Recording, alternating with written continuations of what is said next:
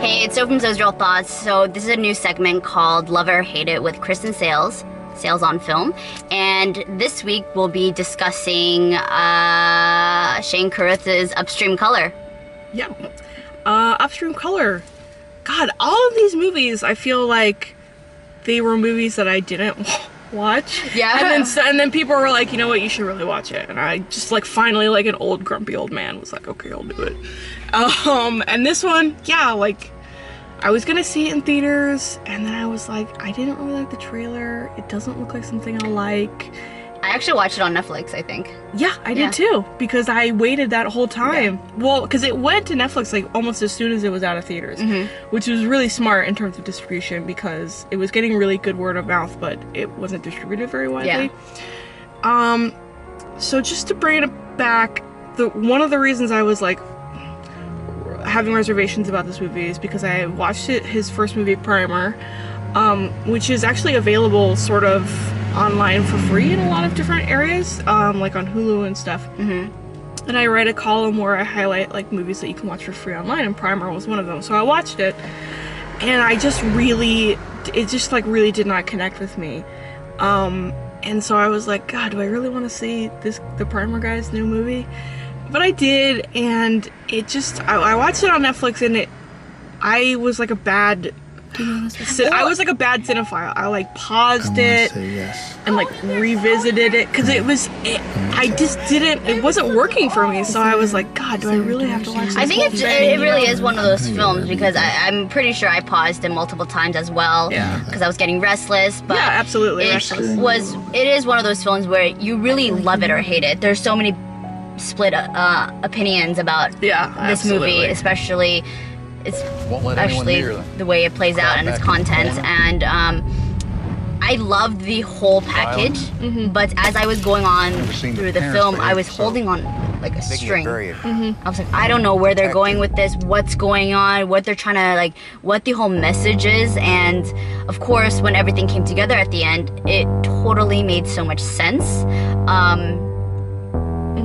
It almost seemed like they took fragments of puzzle pieces, and they just tried to make this grand gesture meaning, and I guess I connected to that so strongly. But not while you were watching it, just like at the end? Yeah, when I saw the whole piece together, and I think that's mostly his films. If you're just watching like chapters, it doesn't make sense. That you don't know what he's getting at, but when the whole thing is completed, and I guess it was more of the experience of watching it, kind of going through the emotions with the visuals and story and the characters, and then at the final scene, it just, there's this like epiphany. Yeah, that's certainly the way it's constructed, and I have no doubt that that's the way that Shane Carruth sort of thinks about his movies, and especially this one. To me, I don't like that impulse in a director. Like the metaphor I always think about is the puzzle piece, like you were saying. But it's sort of like he has an idea for a movie, he thinks about it, you know, linearly. He has a outline, and then he just takes samurai swords to it.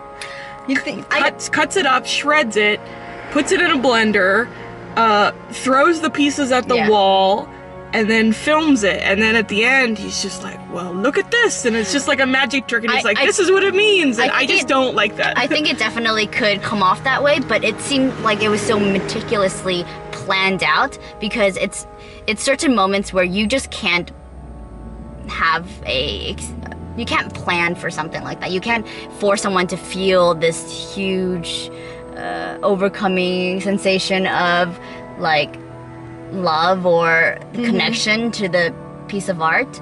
Yeah, you're right. I mean, you can't force people. It's just, I think that some people are more prone to, you know, have an emotional connection to a movie that is sort of made like this, and has sort of like a quote-unquote like a profound meaning to it, like life and death and philosophy and things like that. And there are like more cynical people like myself who just see this as like, you know, really crass, you know, audience manipulation. And to me, this movie is like really the epitome of a movie that like tries way too hard to say like the big thing. Yeah. And just is a complete waste of my time, really. And I don't like to use this word pretentious, but pretentious means like having pretensions that you know something that you don't actually know. And to me, that's what this movie is like. Like he's trying to say these things and like make profound statements about love and science and you know, the connectedness of the universe, but it seems very just like hollow to me. And he's using a lot of like stylistic tricks, which are admittedly very well executed, and he's a talented filmmaker. I just don't like the films that he makes. I think it's mostly an emotional journey rather than how great I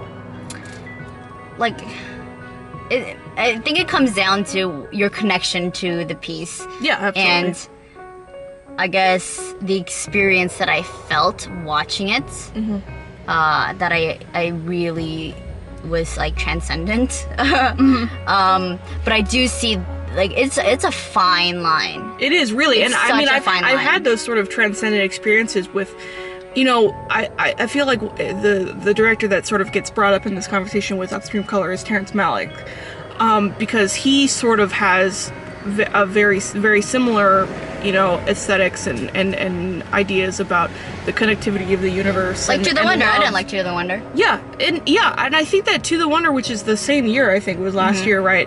The To the Wonder and Upstream Color are kind of like two sides of the same coin, and it really is like a your mileage may vary kind of thing, because they're saying similar things, especially about like it's a love story between two people, both of those movies.